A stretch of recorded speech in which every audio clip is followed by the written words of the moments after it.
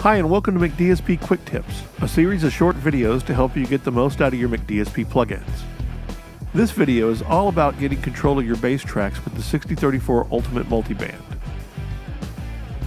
Using multiple tracks to create a sound is a common practice in modern music production. Getting all the elements to gel together can sometimes be a challenge with traditional dynamics processing. Let's see how an expander in the 6034 Ultimate Multiband can help in this regard. Here's a bass part that has 4 different components: 2 electric bass tracks and 2 synth bass tracks.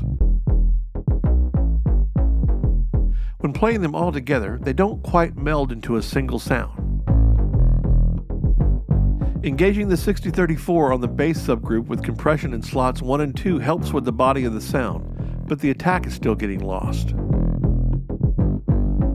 To make sure the level of the attack portion of the bass is even, let's put the FRGX expander module in slot 3.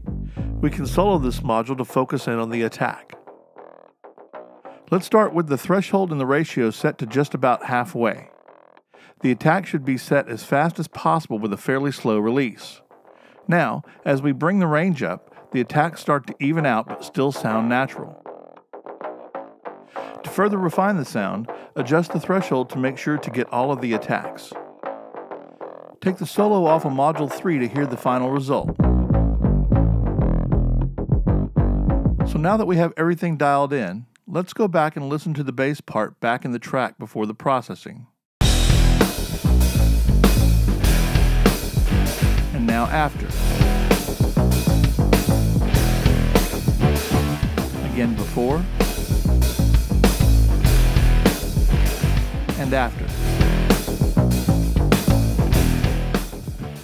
Using the expander module to even out the attacks shows how simple it is to use the 6034 Ultimate Multiband to dial in a sound fast and effectively. To learn more about the 6034 Ultimate Multiband and all the other great McDSP plugins, go to www.mcdsp.com. Thanks for watching and stay creative.